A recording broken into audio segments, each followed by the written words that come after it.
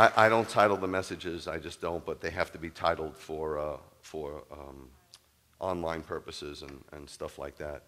So if I had to title this one, this would be called Hypocrite or Legitimate. And I want to go right to Yeshua's words in Matthew 7. He only had one sermon, and this is towards the end of his sermon, and it's verses 15 through 20. And it says, beware of false prophets, of the false prophets. So they were already around. By the way, we know they were around in the first century. In fact, they were around right before then. Balaam was a false prophet. They've always been around. Evil has been around since the beginning of time. There's nothing new under the sun. It's just really worse. Why? Because in this day they were obvious. Today, they're not so obvious. I tell people all the time, look, this is the deal. When I go to other countries, you can have guns pulled on you. I had guns pulled on me in Kenya because their government is so incredibly corrupt. Our government is more corrupt. We just do it professionally.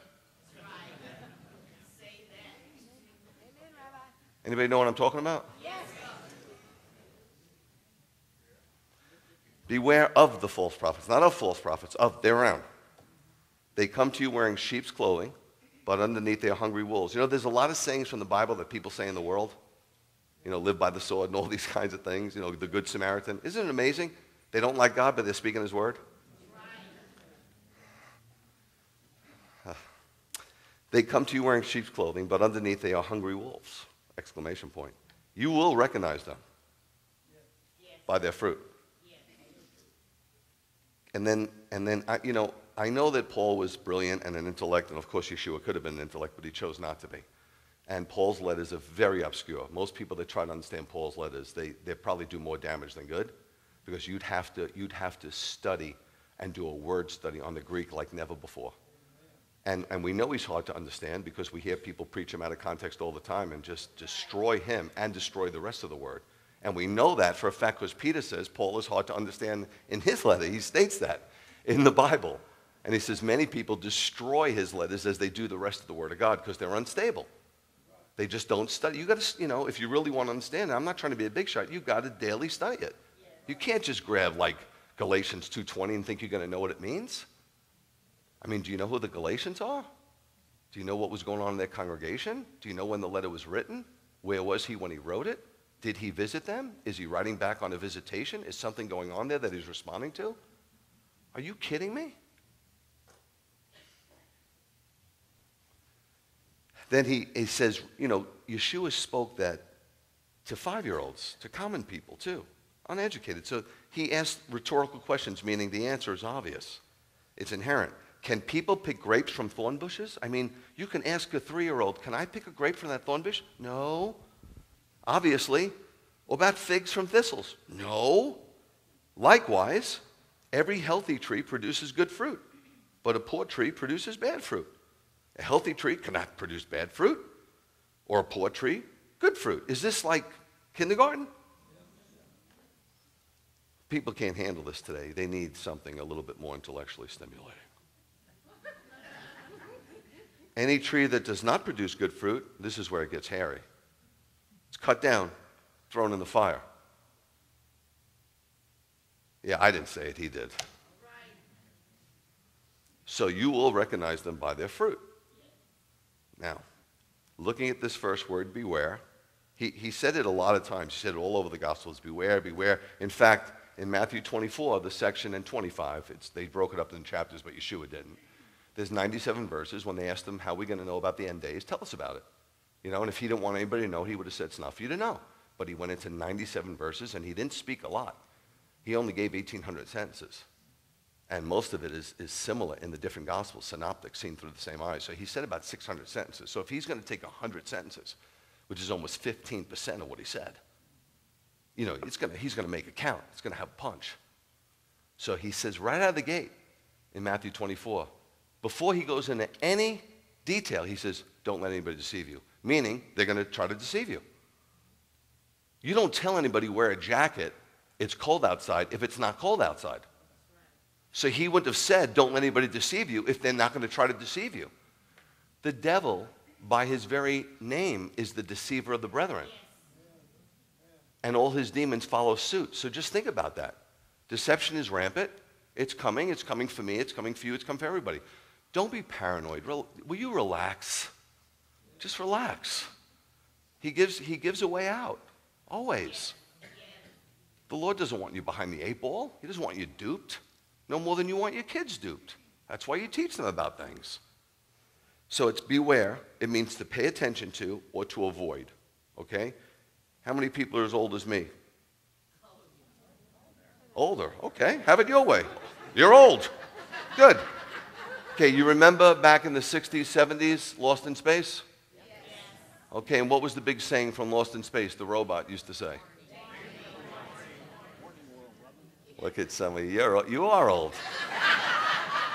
You ain't going to get a kid to watch that. Go home, pull that up on YouTube, and let your kid watch that. He will slap you with the graphics. It is so, awful. But he warned him because he loved Will. And whenever there was impending danger, see, it's too late once it grabs you.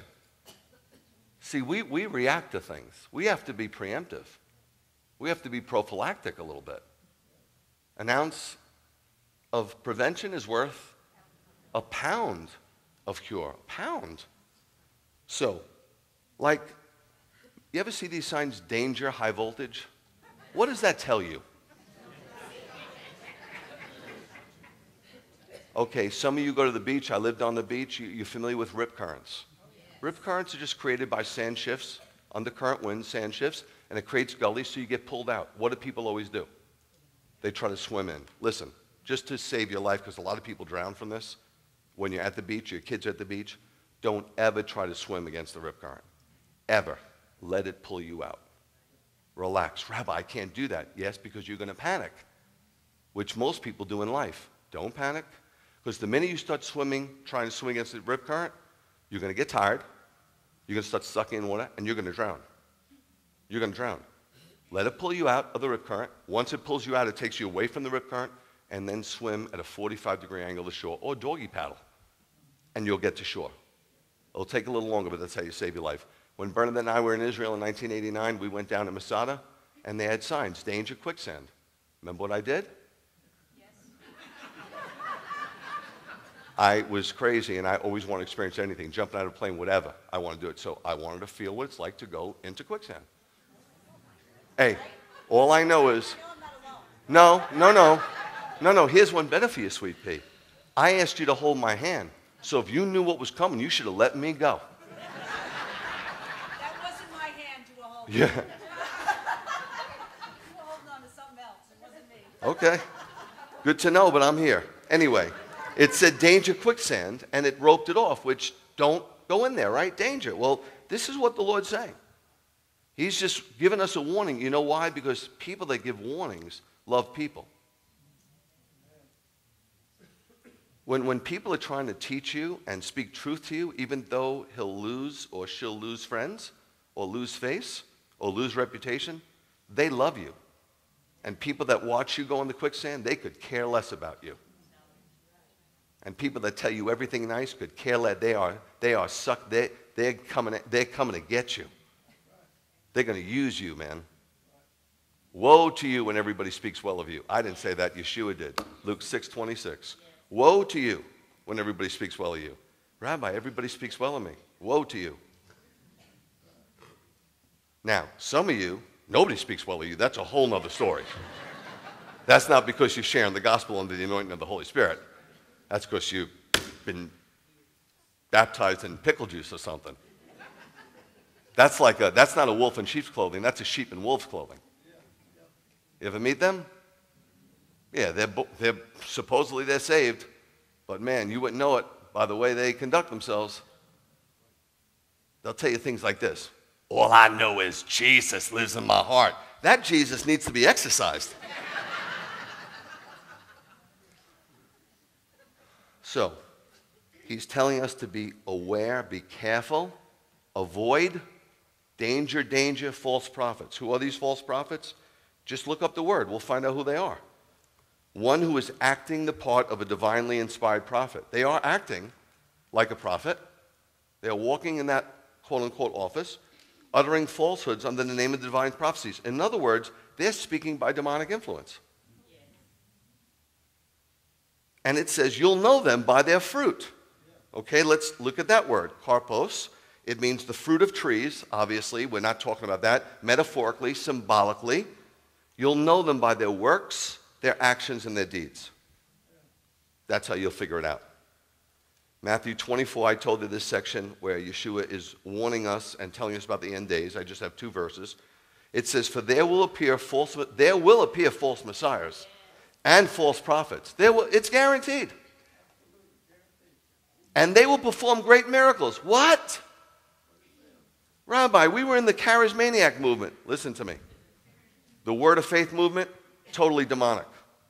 Kenneth Hagin, Kenneth Copeland, Benny Hinn, and let me call out another one, Frederick Price. It was totally demonic and unscriptural. Period. They followed a guy named Kenyon, who followed a guy named Wimby, and they were mesmerizers and magicians. And they got duped. So if some of you are still operating in that, get the heck out. It's not true. People that plead the blood of Jesus, it's not in the Bible. You want to talk about the blood of Jesus? Then be crucified with Jesus and let him live through you. No such thing as pleading the blood. Rabbi, I did that. Great. It was part of a charismaniac movement, which isn't biblical. Rabbi, why do you call these things out? I don't know. Do you tell your kids to look out for pedophiles? Yes. Why? Do you tell your kids when they're crossing the street to look both ways for cars? Why? Do you tell your wife when she's on the side of the road, don't just let any stranger come up? Do you tell your kids to look for ID? Why are you doing this? Because there's bad guys out there. Why do you think cops carry guns? Because there's bad guys. And they're protecting you from their bad guys. So if I call things out, I'm trying to protect you from bad guys. By the way, that's what a spiritual leader is supposed to do. An under-shepherd. Yeshua did it. And as an under-shepherd of Yeshua, you guys are maybe under-shepherds. Maybe you have a ministry. Maybe you have a family. That's your job. Make no mistake. They will perform great miracles. But I was under the impression that a miracle meant, right, they'll do amazing things. So as to fool even the chosen. That's the believer. Yes. Yeshua is saying that the believers will be fooled by false prophets and false teachers and false preachers doing amazing things. And then he goes, there, I've told you in advance. I've told you. I love you. I've warned you. I've told you. Now it's on you. Them are some heavy words. You don't hear this stuff no more. Doesn't sell seats. Yeshua is saying that not all miracles are from God. Miracles indicate supernatural power, but not necessarily divine power. Don't we know this? Did not Pharaoh's magicians? Guys, it's right there in the Bible. It's not even like, Rabbi, where are you getting this from?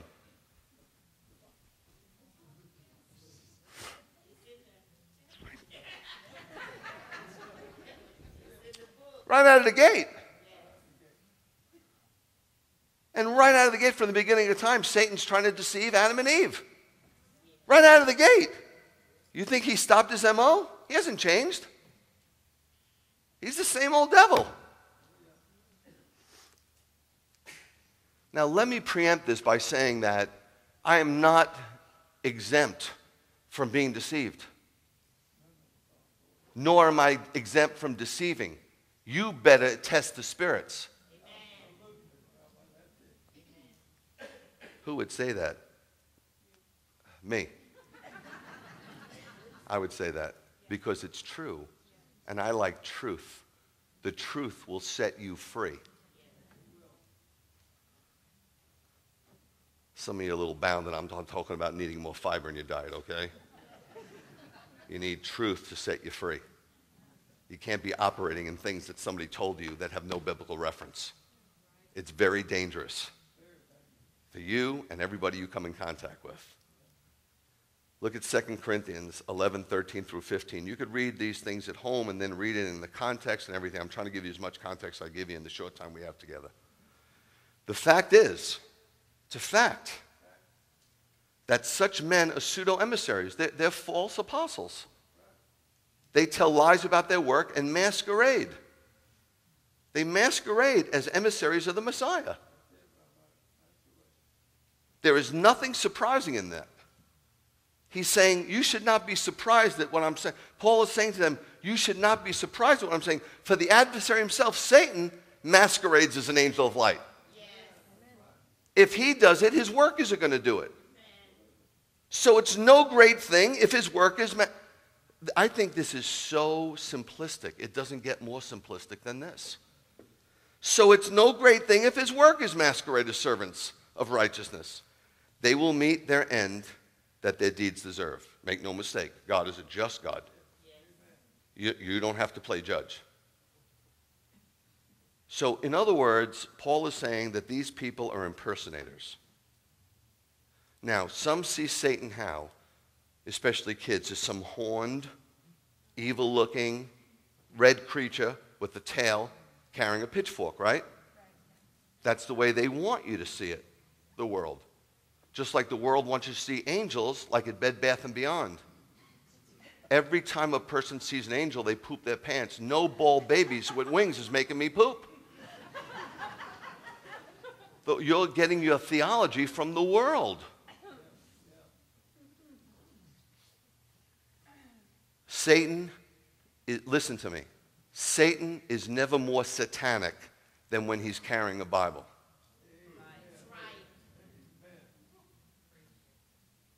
Rabbi, you're putting yourself out there, and I'm putting you out there too. You're not exempt. So how do the agents of Satan pose? As atheists? No. You keep attacking the world, and Yeshua is talking to his disciples. Right. The world is the world by its nature. What do you expect? Oh, the world is so, what? Water's so wet. Do they pose as infidels? As false teachers? No. They pose as ministers of righteousness. And false prophets are greedy for power, gain, and self. They always point you to them.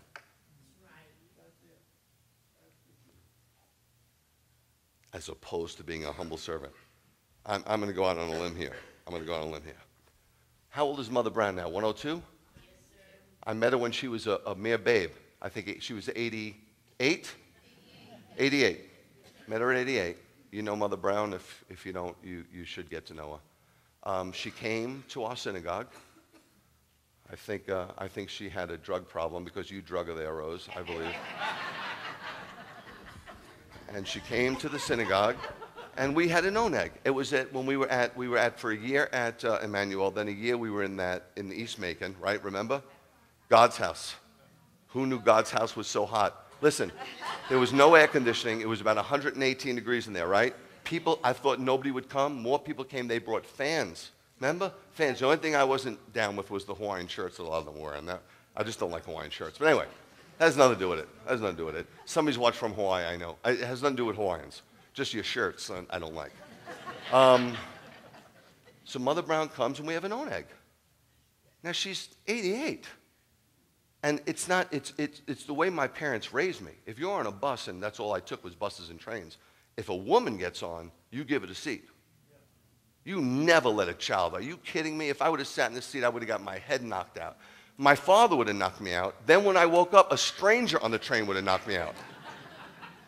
And then my father would have knocked me out again for making a stranger knock me out. Those were the good old days.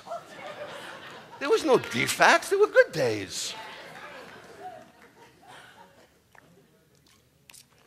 So we got all this food, and I see this old woman standing. Now the Torah says take care of the gray-headed, but come on. Do you really need, when it's on your heart, do you really need to go over the Torah? This person needs help. Should I help them? Seriously? If you got to check with the Torah, you're messed up. It's not on your heart. Yeah, it's messed up. So I look at her. She's not even sitting. So I go up to her, I put my hands on her shoulders, and I said, Mother Brown, here's a seat. She sits down. With my hand on one shoulder, I said, what can I get you to eat? She starts crying. And I'm like, dang, I blew another Southern thing. Once again, they told me when I first moved here and I yelled, Jeremy! They go, you can't yell in the supermarket. I go, why not?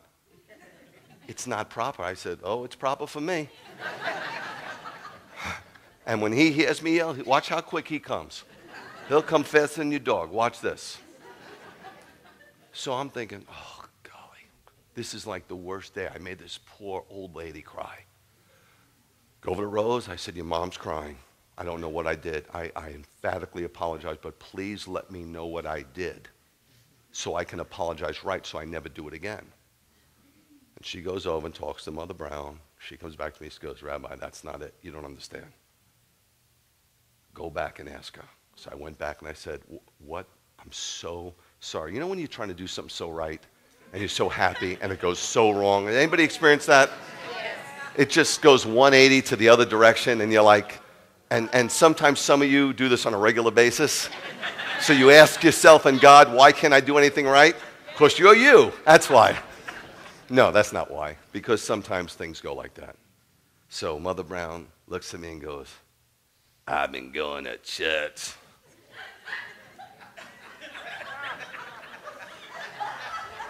Her granddaughter said she walked in the house. No, she didn't possess my body, but this is what she said. She goes, I've been going to church my whole life, and ain't never a pastor ever asked me what I want to eat. I've been serving pastor all my life, and I looked and I said, I am so sorry that your pastor never read the Bible.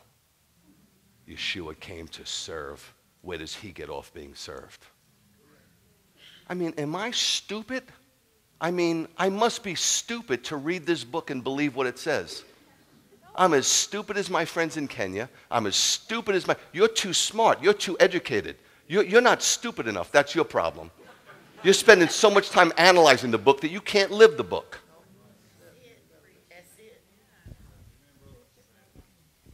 I'm like, what are you serving? It's okay you want to ask him what he wants, but he should be asking you what you want.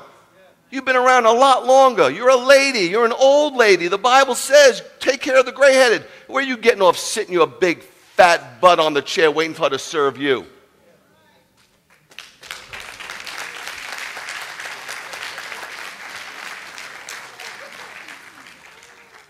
Crazy. Yeah, ask your mom if she knows who that pastor was. You know what? When I finished with him, he just got served.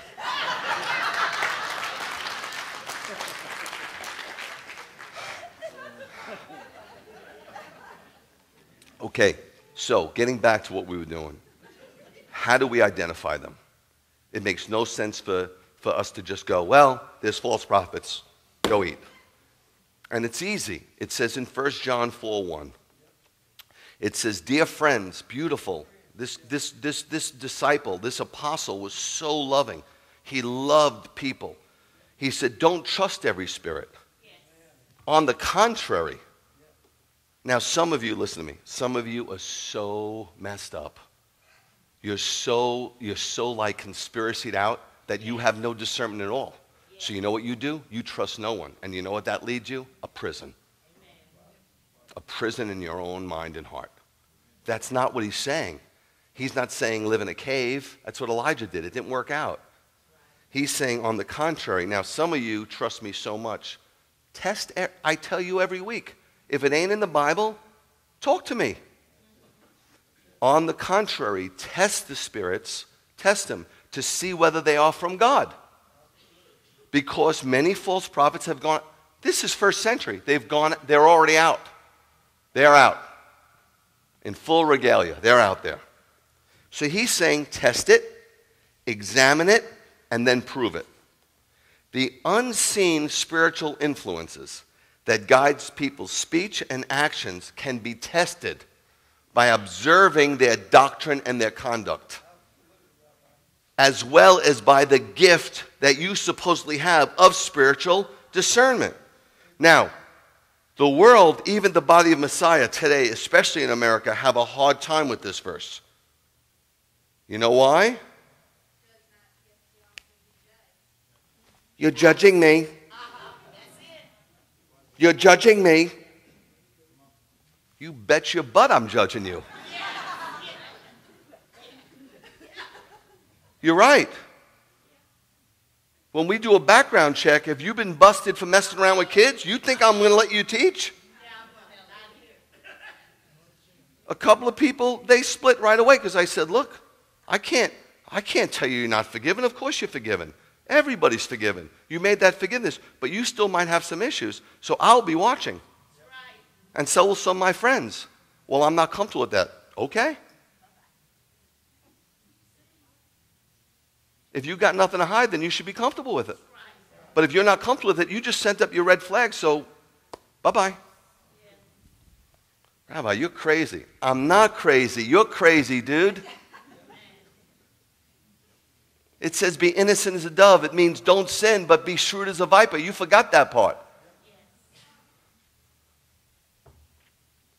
Look at Matthew 7:1. Right back to Yeshua. Right back to Yeshua. Right back to Yeshua's one and only sermon. This is what they do.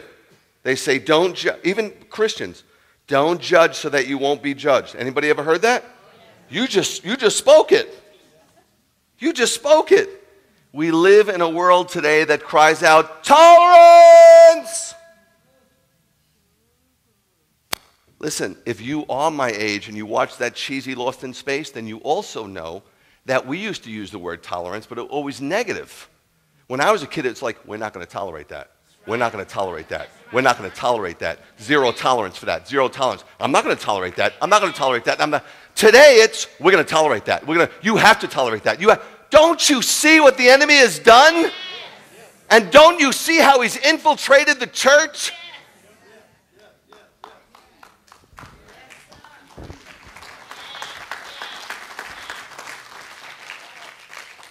Somebody saw the scriptures yesterday and said, Rabbi, I'm praying for you because I know that you're going to expose certain things, and I know the enemy is not going to be happy.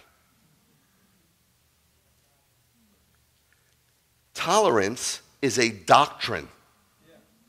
It's a doctrine. It's a way of thinking, it's a way of life, and it teaches permissiveness and open-mindedness. It says you need to be a little bit more open-minded. Right? What did Yeshua say about taking a wide road? And many will find it. Some of you have found it. Eureka. I love Jesus. Sure you do. As long as, and listen to me, sin and joy don't cohabitate. People today want their sin and they want their Savior. Don't judge, so they out of context. Okay, this is synonymous. Tolerance is synonymous with leniency. Tolerance is synonymous with liberalism. And tolerance is synonymous with liberality. Live and let live. They're not hurting me. The saying you're judging me is so grossly overused. Some of you even use it. Man, you don't even know what you're talking about. He just said discern. So what does it mean? Matthew 7:1 forbids pronouncing another person guilty before God. Look up the word, krino. I don't have a right to tell you about judgment belongs to the Lord. But I have a right to check you up and down spiritually. I will spiritually x-ray you if you're going to do something here.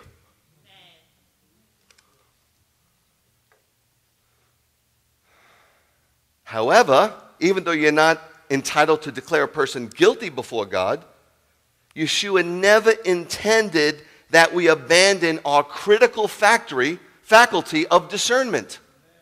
This is a gift he's given us, housed by the Holy Spirit. This Spirit helps us discern. When we choose somebody to work in ministry, we have to discern. If our daughters or sons are going to marry somebody, we have to discern.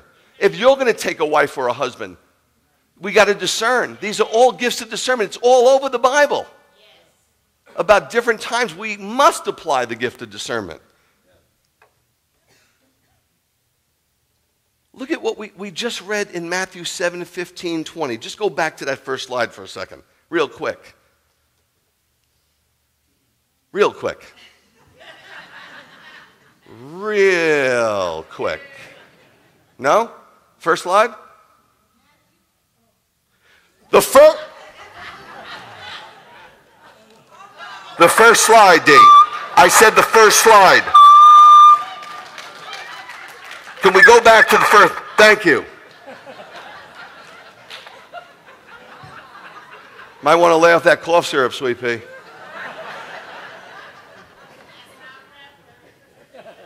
Okay. Right here, it's asking us to discern.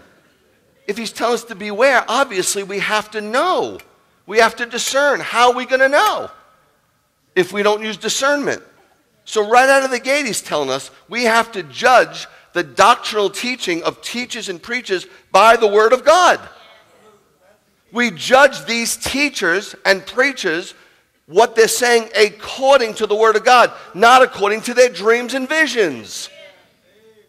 Man, it's crazy. And you'll go with a dream that is anti-biblical, not even extra-biblical, and you'll go with it because some jerk who you think is a prophet is telling you about this dream. And he's collecting money for what? Where's his orphanages? No, he doesn't.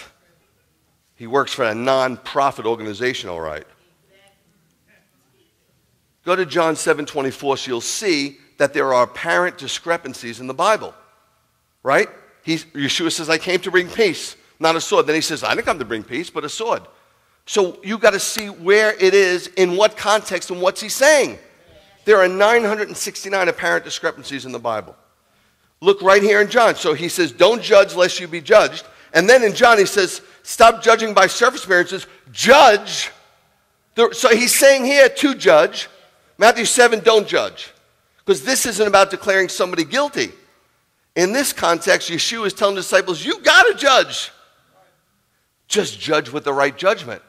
Some of you are trigger happy. You know who you are. You judge by surface opinions all the time. Look at the way he's dressed. He must not be a man of God. What does his clothes have to do with anything? Try to accumulate all the facts. There's two sides to every story, and then there's the truth. A lot of times there's extenuating circumstances. Get the backstory. Do you know the backstory about what went on? No. So you came, you told, you don't know what's going on for 15 years.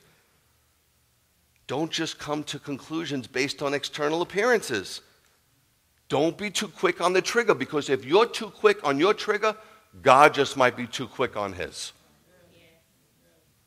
And you know how slow he is to anger. You know. Look at Yeshua, stabbed and kicked and punched and crucified, and in the midst of it all, he relents, he holds back.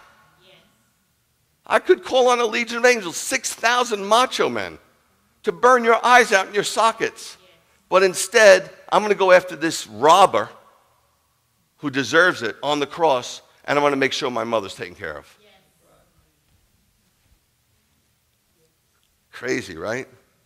Do you know the number one complaint that non-believers or non-churchgoers have as to why they want nothing to do with God or us, for that matter? Hypocrisy. And we go along and say something stupid like, well, just come to our church because we got room for one more hypocrite. A hypocrite is not a good word. If you knew your Bible, you'd know it wasn't. You think a hypocrite, or some of you might think, I shouldn't say what you think, I don't know what you think, but I can tell you that some believers think that a hypocrite is just kind of a nominal Christian. They're saved, they're born again, they just don't live it out all the time. Look, none of us live it out perfectly all the time. That's a given. Some of you know you get angry over the littlest things. Sometimes you could yell at your wife and sound like a mean ogre. And if somebody saw that, they would never buy your witness. Never in a million years. Nobody's 100%. Nobody's perfect. Everybody gets up on the wrong side of the bed. Everybody has troubles. Everybody has trials. That's why he says, I am, and you're not. But a hypocrite is not a good thing. We think a hypocrite is just, like I said, a nominal believer, somebody. Oh, no. Let's go back to Yeshua, okay? Matthew 6. Where are we? Back to his one and only sermon. If you ever want to study anything, Matthew 5-7. Priceless. 3 verses in Matthew 6, it says, so when you do tzedakah, that's charity giving, don't announce it with trumpets to win people's praise, like the hypocrites in the synagogues and on the streets. Yes, I tell you, they have their reward already. Meaning, they're not going to get a reward in the afterlife. They got what they wanted. They wanted the applause of men. We want the applause of heaven. When you pray, don't be like the hypocrites who love to stand praying in the synagogues. By the way, he also goes into being wordy. I've sat in some meetings where the prayer was a dang sermon. How long do you need to pray? You just want to hear yourself talk. What is the matter with you? Here's a good prayer that Moses did. Lord, heal her. What are you talking about all this stuff? Lord, we know you're the great healer. Dude, he could do it. He doesn't need all those words. When you pray, don't be like the hypocrites who love to pray standing in the synagogues and on the street corners so that people can see them. Yes, I tell you, they have their reward already. Now, when you fast, don't go around looking miserable. You know those folks, right? Oh, I haven't eaten in 3 days. I'm fasting, suffering for the Lord. Like the hypocrites, they make sour faces so that people will know they are fasting. I tell you, they have their reward already. Now, if you read this on the surface, it just looks like, okay, they're believers, they just need some fine-tuning, and we all do, right? So God forbid we say anything negative, because we all, Rabbi, are you saying that you got it all together? I've said it many times that I don't. I don't know how many more times I can, okay? And I've also said you shouldn't be looking at me anyway. It has nothing to do with me. Today, theology has become meology. I've never pointed you to me, and I never will. And if you are looking at me, you're messed up, because I ain't looking at you, I'm looking at him. Look at the word hypocrite. It's not good. Don't tell them, come along, we got room for another hypocrite, like you're a hypocrite. If you're a hypocrite, you need to fix it. A hypocrite is an actor. It's a stage player. It's a pretender. A hypocrite's a phony. The word came from the Greek actors who wore different masks to portray various roles. Yeshua criticizes the religious leaders. Now, he criticizes them in here for a particular kind of hypocrisy. Namely, doing the right things for the wrong reasons. Yes, their motive, which I don't know your motive, and guess what? You don't know mine. That's the beauty of it, but God does. God knows the motivations of our heart. Matthew 23 is an incredible section. Depending on what manuscript you read, there's either 7 or 8 woes. Okay? Yeshua basically is, I don't know how to say it nicely, lacing into the religious leaders of his time. These were the pastors and preachers and teachers of his day. And I just have one woe for you because it takes a long time, but you really should read the section. It's absolutely stunning. In my Bible, this is the 6th woe. In your Bible, it might be the 7th woe. Like I said, most manuscripts add a little section that I don't think was really part of it. It says, woe to you, hypocritical teachers, Torah teachers, and Perishim Pharisees. You are like whitewashed tombs, which look fine on the outside, but inside are full of dead people's bones and all kinds of rottenness. Likewise, you appear from the outside to be good and honest, but inwardly you are full of hypocrisy and lawlessness. Can you imagine hearing that from him? You know, they're the big shots. Who are you? You know, you're from Nazareth. Nazareth is the hood. What good can come out of Nazareth? Read about Nazareth, you'll find out why I say that. Like, come on, you're not even from Jerusalem. You haven't been schooled. You didn't go to our schools. You didn't go to our seminaries. Who taught you?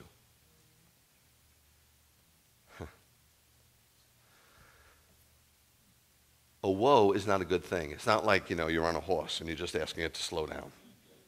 That's not this woe. A woe is an exclamation of intense grief, distress, and lamentation, a mourning for what's to come on those people. In other words, Yeshua's heart is broken for them. He's not poking fun. He's not lambasting them.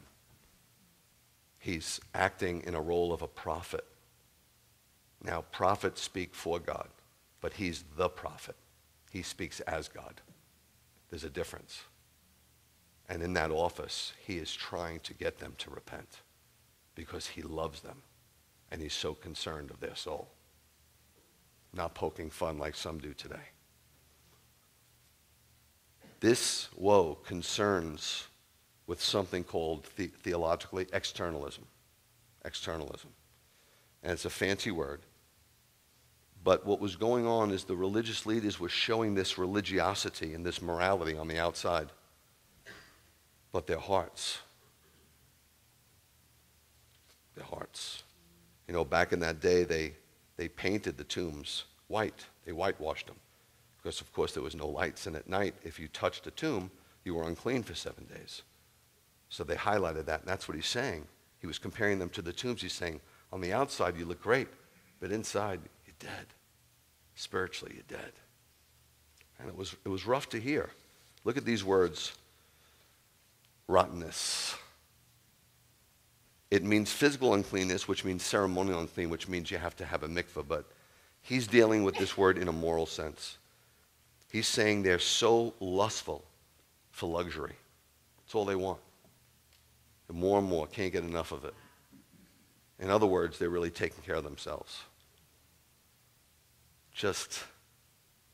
You got to understand something, guys, and I'm sure you do. So I'm not trying to tell you something that you don't know.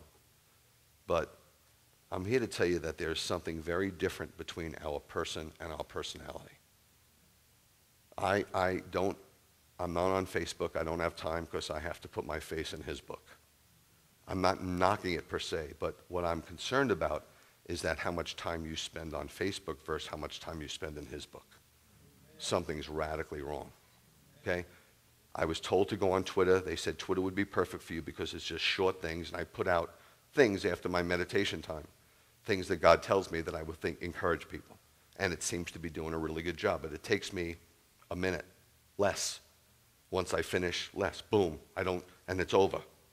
So I don't have to occupy myself with it. I know there's other social sites, but this is the problem with social media.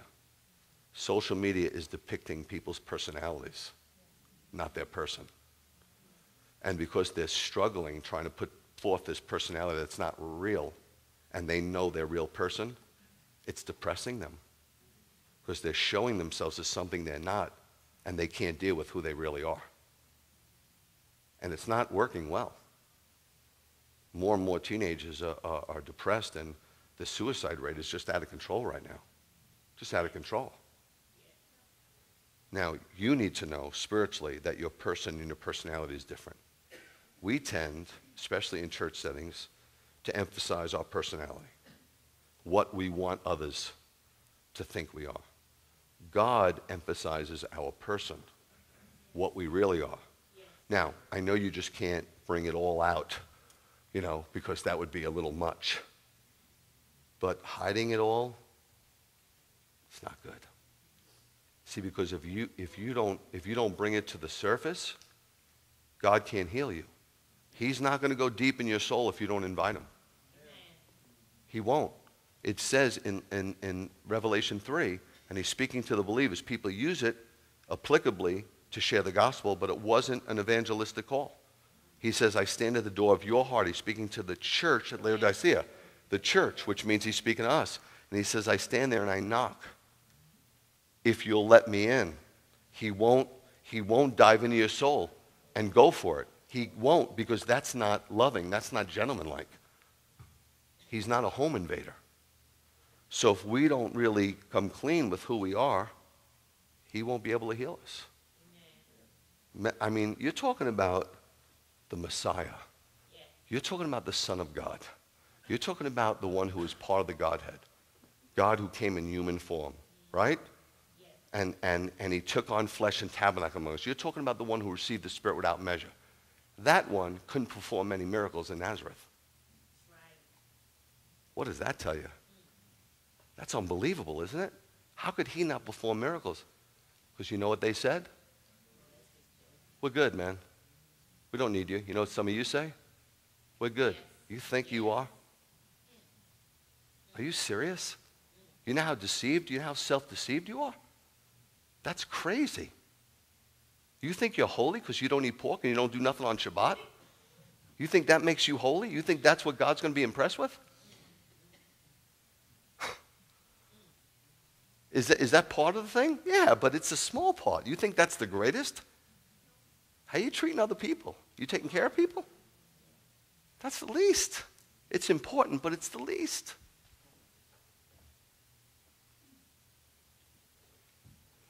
He says that these religious leaders were hypocrites. The word is dissimulation. I know. Who understands that? That's what's in the lexicon, but let me break it down for you. Take a look at the word hypocrisy. Dissimulate, to conceal one's true motives and thoughts, to pretend. Yes. To pretend. And he says they're lawless. Look at the word lawless. Anomia, where we get the word anemia. Some of you doctors, you know anemia is a lack of red blood cells in the blood, so it's not oxygenated right, and it's killing you. When you have anomia, it's spiritually killing you. It's lacking. It's the condition of without law. It's contempt for the law. Not just violation, but contempt. Look at Matthew 24, back to that. This is the parable of the wise and evil servant. And you know what? This might be overload for you. I feel it. So I'm pretty much going to stop soon. Because it's a lot to digest. I wish we were back in the first century, you know. You know, when I was in Africa and I'd preach into midnight, 1 in the morning, in a mud hut. I preached in India in a hut. It held 55 people. This thing was not built for more than about 5. You ain't never seen anything like it.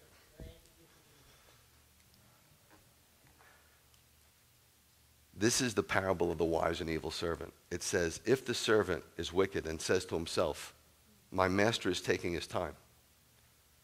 Our master's away. He's left the building. Yeah. It's not Yeshua who lives in your heart. It's the Holy Spirit. Yeah. Yeshua's at the right hand of the Father. I don't want to be technical, but he's away, but he's coming back.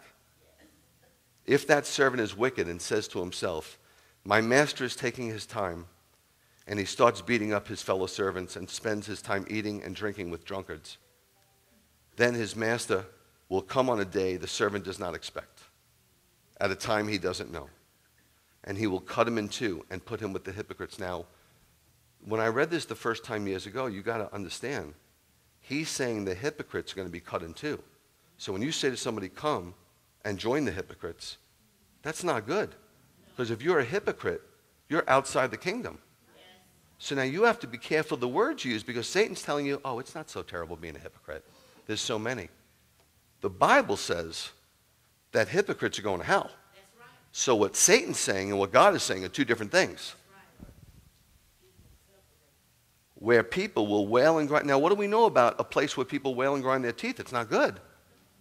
It's not heavenly.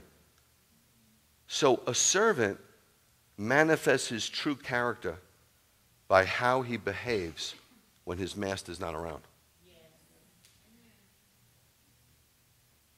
You know, when the parents are in the house, you know, but when the cat's away. Yeah.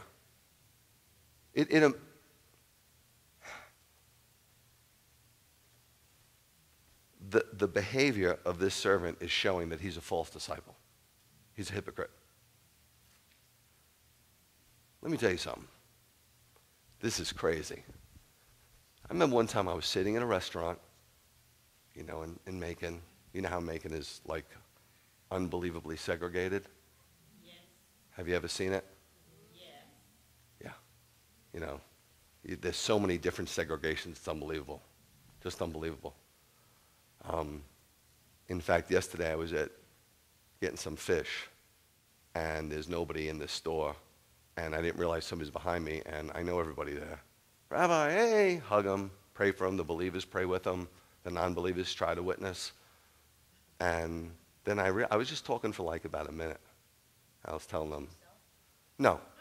I said there was a lady there. You following the story, or are you out to lunch? You said nobody was there, but somebody was behind you. So Somebody was behind me, but I was talking to the lady who was helping me with the fish.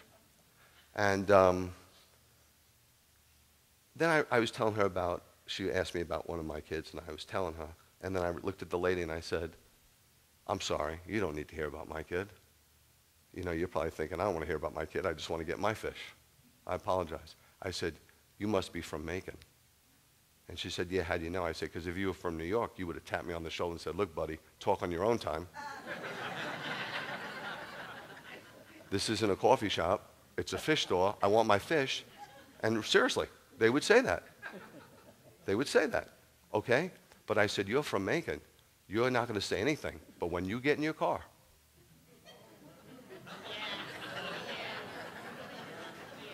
you're going to make a phone call and say, I can't believe there was this man from New York City in front of me talking about his child. I could care less about my child. I just want my tilapia. But then you're going to go higher than the blood of Jesus because you want to repent. So you're going to say, bless his heart. And you're exonerated. She wasn't happy, but she said, you're right. At least she was honest. It's nice to come clean. It's nice to be real. It's nice to get back to God and be real with one another.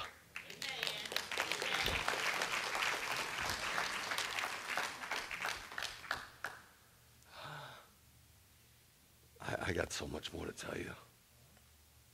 We gotta talk about what it is to be a real disciple and how to get a hold of the Holy Spirit, because we cannot be empowered. Listen, some of you are trying to do this without the Holy Spirit. If you could do it without the Holy Spirit, then you wouldn't need the Lord. Right. You follow, because the Holy Spirit comes through Yeshua. He connects you with God.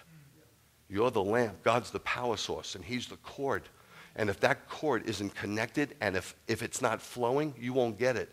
And you will try to do what God has asked you to do within your own power, you will fail miserably. Does anybody know what I'm talking about?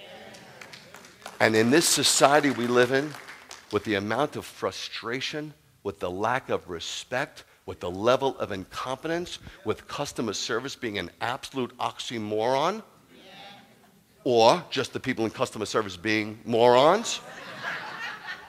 With all this frustration, with seeing how the world's changing so rapidly, seeing how people are pumping us with tolerance and telling us to coexist, making us look like the bad guys, we get frustrated, right? And then this Christian is at the store and he's like, you're dead, you're dead, you're definitely dead. You lose it without the power of the Holy Spirit. Not power to speak in tongues, not power to do somersaults, not power to be loud, power to love those who don't really deserve it.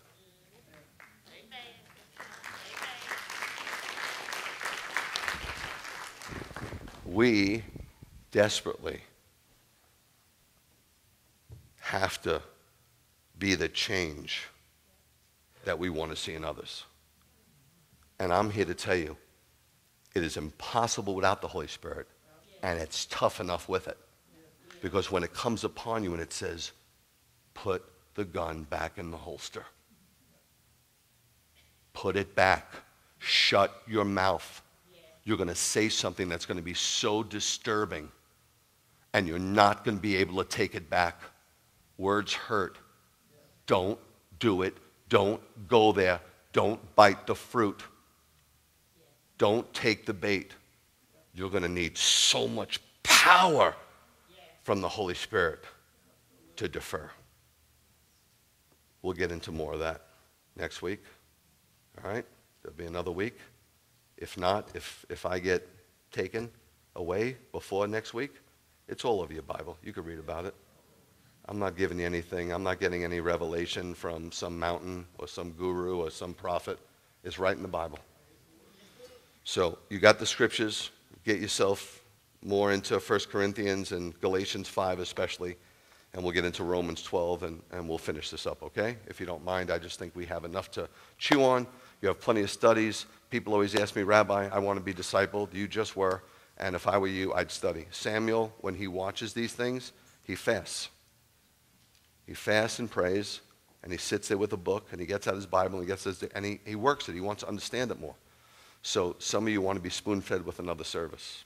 I'm not going to do that. I'm not going to do that. If you really want to study, it's there for you. You just need to make the time. You follow what I'm saying? It was like, remember, I'll never forget this. Remember when that girl came to me? We had a synagogue in Ormond Beach, and we always got the people from other churches that needed counseling or needed understanding about eschatology, but they never came to Beth Judah. They just came to me to talk, you know what I mean? And then that was so revealing, and then they go back to whatever. But it was fine because we were doing it for the glory of God. But not Dorothy. No, that's another story. That's a crazy story. No, remember the girl with the dog that slept at our house with the dog? Remember her? She said, my brother, he's addicted. I know you can get to him. I know you can talk to him. I know you can, Rabbi, get through. So I said, okay, how about Tuesday? And she goes, he bowls on Tuesday. Let's stand together.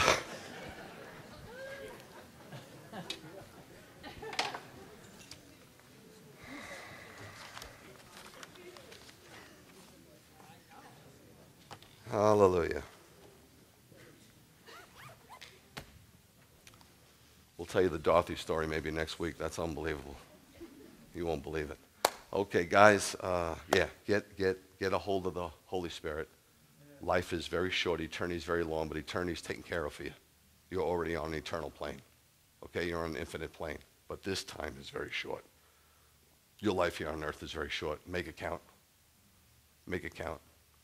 And be careful. We could tame lions and tigers, but this tongue of ours, it's a mess. So may the Lord bless you and keep you. May the Lord make his face to shine upon you and be gracious unto you. And may the Lord lift up his very countenance upon you and give you his peace in the name of the Prince of all Peace, Yeshua. Yivarecha Adonai v'yishmerecha Yo'er Adonai panav elecha v'hunecha Yisa Adonai panav elecha v'yasem lecha Shalom. I love you guys. Shabbat shalom.